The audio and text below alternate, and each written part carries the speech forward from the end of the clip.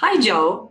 So we know that AI is increasingly playing a significant role in chip design, much like in any other field. In fact, in the last year, we've had AI-driven solutions help design real chips. I mean, from the latest smartphone to the smallest microcontroller.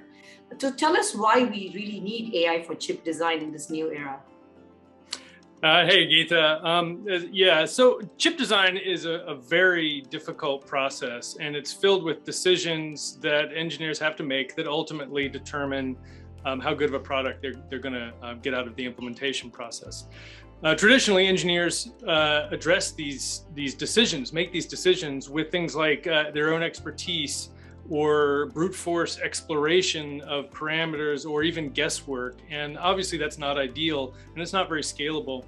DSO with its AI-driven algorithms actually is perfectly suited for making these kinds of data-driven decisions and can do so in a manner that's much more efficient than the traditional engineering process, and also is very adaptable to the dynamic chip design world that we find ourselves in.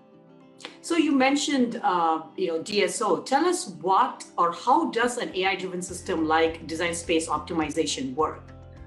Yeah, so DSO, it's very different from an exploration environment. DSO uses a reinforcement learning algorithm to do a search across a very large configuration space to drive your chip design process to produce more optimal results. Optimal as measured against the user's criteria, their desires for what they want to improve in their design. Through this process, DSO is actually learning what configuration set, what set of configuration parameters consistently produce optimal results on your different blocks. And DSO can reuse those learnings over and over again to make the process even more efficient. So what would you say is the benefit for the designer? I mean, is it PPA? Is it faster? What do they get?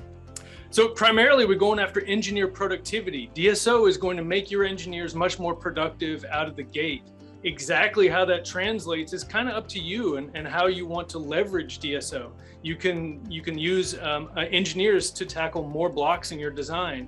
You can shrink the schedules and basically get your chips done faster. Or if you want to apply that extra productivity and extra time to boost PPA, that's an option with DSO as well. But primarily we're going after productivity improvements.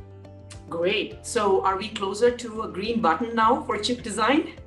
Yeah, I wish. DSO is not a big green button, but what it is, it's a system that can basically take the more mechanical and time-consuming decisions off of your engineer's desk and let the designer get back to the creative process of chip design, which is what we want them to do all together. And not only get chips done faster and better, but do it with less effort from the engineers. That was really insightful, Joe. Thank you so much. For more information, connect with us at synopsys.com or join us at the next snub. Thank you.